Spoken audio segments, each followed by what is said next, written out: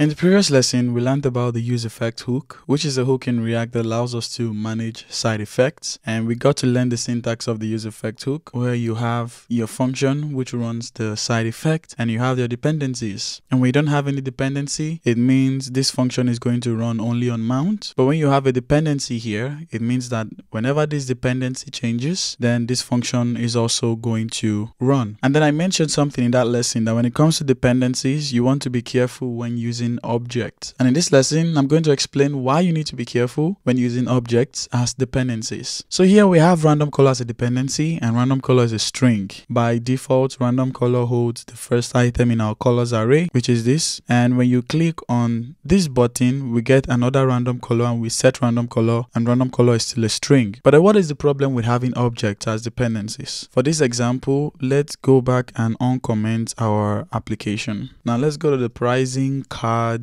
component. In the pricing cards component, here we keep a state for random cards, and random cards is an array which is of the object type. So now I'm going to comment all of this which we had from previous lessons. Now let's say we had the useEffect here, and for function we're not going to do much. We're just going to say console log useEffect. And now for our dependency, we want to set it as random cards. Remember, random cards is an array which is of the object type. Now by setting this as a dependency, it means that when this changes, then this function is going to run again. Now if I open the console, you can see that this runs the first time. Now when I click on this button, if you remember, clicking on this button is going to call randomize cards, and randomize cards is going to update the random cards states. Now when I click on this button, you can see we get the useEffect run again, which might be what you want. So the more I click it, as that dependency updates, you can see we have this logged in the console. But here is where things come interesting. Let's say that we update the random card state with the same array structure. So here we do set random cards, and then we just use the spread operator for the current random cards. So basically we are updating with the same data. Now you would expect that since random cards has the same structure, then this useEffect should not run again. But let's open the console and see if that's the case. And the useEffect runs the first time the component is mounted. Now when I click on this button, which updates the state with the same data, you can see we have this useEffect again. And I continue clicking on the button, you can see that the cards do not change. The cards stay the same because the array contains the same items, but we have this useEffect still running. And this is happening this way because of the way that the useEffect compares dependencies. You probably already know this in JavaScript, that two objects, this one has a property name with value decode, property name value decode. They have similar structures, but they are not equal. And the same thing applies to arrays. You have still of the object type, they are not still equal. And this is because you are comparing the references and not exactly the object or array structure. Now I have a video where I dive deeper into how references works in JavaScript and why these objects or these arrays are not the same. I'll leave it in the video description for you to check it out. But because of the reference inequality here, the useEffect is going to be running every time you update the random cards state, even if the random cards is actually the same data. Now what do you do in this case? Let's say you want to depend on random cards somehow, but now you cannot use an array because things might be running multiple times when you don't want it to. Now what you want to do is that you want to look into this random cards object or array and look for a property or value that you can depend on. Now what does this mean for random cards? Now in the case of random cards, what you can do here is that you can, for example, watch for the first item in this array. Now the first item in this array is an object. If we go to app.jsx, you see that our cards is an array of objects. So what you want to do here is you can watch for the first item in this array, and then you can watch for the label property. Now if you come here, you can see that the label property is a string. It's a string here, and also for the first item it's a string. So now what your useEffect is going to check for is that it will check if the first item has a different value for the label property. That is the only time it's going to run this useEffect. If you just do it like this, it's going to watch for the whole array, and just like I explained with reference inequalities, this useEffect will keep running even when the structure of the array stays the same. But by watching for a specific property that is a string, a boolean, that's a primitive value, then this useEffect can indeed run only when that primitive value changes. And that is a more accurate way for you to run this useEffect only when random cards changes. Because when the structure of random cards changes, it means the first item in this array has a different value for the label property. As a way to stay safe, you can also watch for the second item. So if the first item has a different label or the second item has a different label, then that is kind of a guarantee that this random cards array has changed. Now if you come here, you can see useEffect is logged the first time when the component is mounted. But when I click this button, you can see no matter how much I'm clicking this button, because these labels have not changed, the useEffect doesn't run again. But now if I should come back here and comment this part and run this part now, which changes the array, if I should refresh again, you see we have useEffect. Now when I click on this button, because the random cards array changed and those labels at the first or the second item changed, you can see we have useEffect here again, and the same thing happens. So when it comes to the dependencies of your useEffect, you want to be using primitive values like your strings, numbers, booleans, instead of using objects like your object or arrays, because with object and arrays, the useEffect might be running multiple times when you don't want it to run. That's because the references are different, even when the structure of those arrays and objects are still the same thing. Now in this case, you have an array. If you had an object, you can just do something like random cards dot property. So since this is an object, now you can check if the value of this property changes, then this useEffect runs. So again, when it comes to anything of the object data type, which work with references when they are being compared, then instead of adding this like this to your dependency, you want to watch for a change in a specific value instead of watching for a change in the object or the array as a whole. There is still a few more things we need to look at in useEffect, and that's what we're going to be looking at in next lesson.